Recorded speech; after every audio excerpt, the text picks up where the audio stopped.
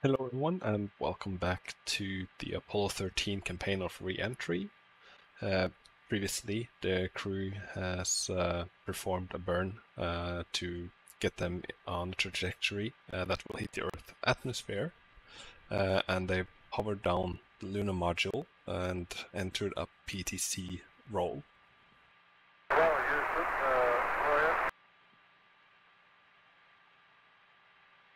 Hello there, Aquarius. Go ahead. Roger, and Fred is being relieved now. He's going back to put the rest of the local here is WD. Hey, Wiz, you got up kind of early, didn't you? It was cold back there at the Kemppanen. Well, what we were really thinking about doing was letting you sleep a little bit longer because I figured you're pretty worn out. Is Jack up there with you? Jack's still back out. Okay, Jim, we're kind of watching this PTC a little bit. Fred's been giving us a few LPD angles as we swing by the center of the Earth, center of the Moon. We noticed that the comm has been degrading just a little bit, so you might have to talk up. Oh, Roger, understand. And we just went on to the secondary CO2 canister. Fred swapped out the primary, but we want to stay on the secondary until it is all used up. We're reading a partial pressure CO2 of 4.2 millimeters. We're cleared to use the secondary until it reads 15. Okay, sounds good. Aquarius, and comparing our initial estimates of water usage and electrical power usage, it appears that we're right on the money on our water usage, and we're using a little less amperage than we had originally expected in our first analysis. So we're either right on the money or just a little bit ahead of the game in that regard. Well, that sounds encouraging, Jack.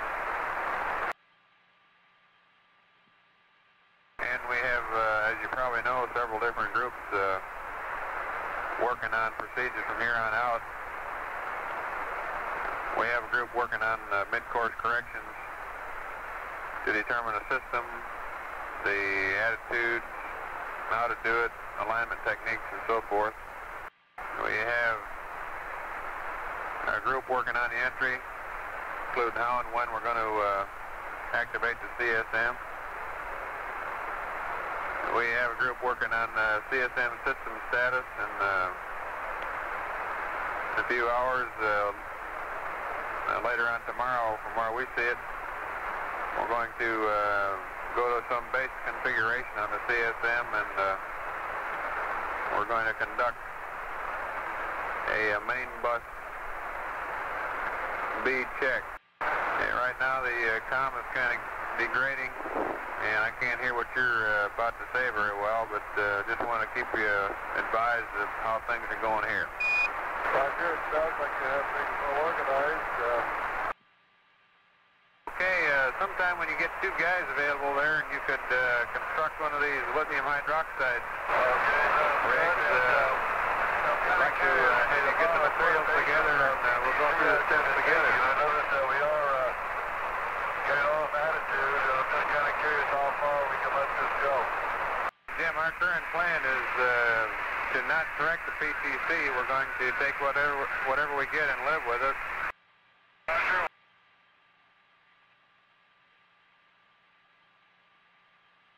And Aquarius, we're getting a pretty good vector on you now. It looks like you're a little bit outside the corridor, but we're looking at a 7 foot per second mid-course at 104 hours. Roger, understand, and I hope you have that procedure for attitude. We are ginning up a procedure for attitude for you, Jim.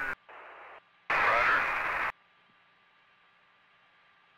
Okay, just taking a note of that voice overlay.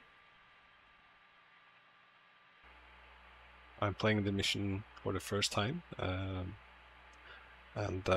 taking notes of things that I see, such as bugs or mission commands or sequences and audio being a little bit out of sync. Okay, Tim, just as kind of a lead-in to this procedure that we're going to use for the mid-course burn, I'd like to say that we're going to use eggs, and it's going to be a manual burn.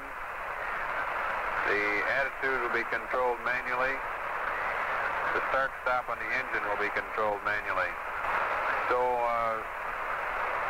we have a pretty good vector on you now, and it turns out you're coming in a little bit too shallow.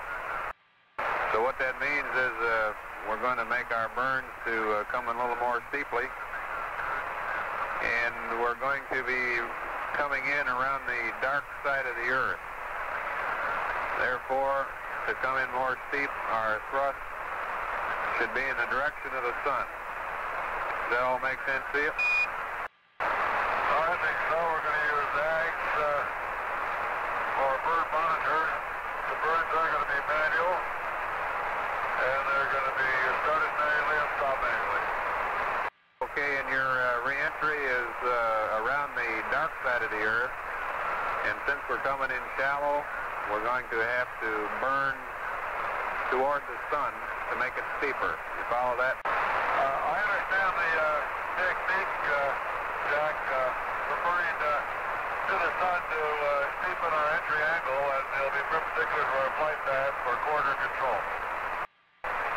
Okay, that's affirmative. So, in general terms, what we're going to have to do is to power up the eggs and bring up the eggs 8-ball, and then to set up your attitude, put the coax in the front window, and guidance control will be in eggs, of course, but manually orient the spacecraft to place the center of the Earth directly out the Z-axis. Then rotate about the Z-axis to place the point of the crescent on the Y-axis of the coax. And this will have your plus X-axis in the direction of the sun, as we discussed before. So the crescent will be up with a point down. Okay, Jack, we'll have to go to that again. Okay, Jim, so we want to get the Y-axis of the spacecraft parallel to the terminator by putting the points of the crescent on the Y-axis. Well, I can understand.